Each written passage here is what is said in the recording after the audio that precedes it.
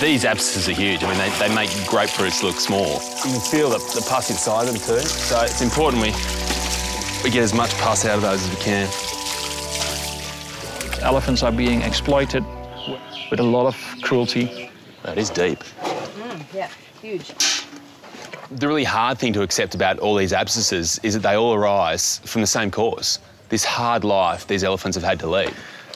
Oh, there we go. The worry with Bua is, given her history in logging and in tourism, that perhaps mahouts may have hit her with sticks. Those little sticks break the skin, bacteria get in underneath the skin, and from there set up infections. Now we've got it clean, the plan is to try to get as much of this antibiotic cream up there as we can.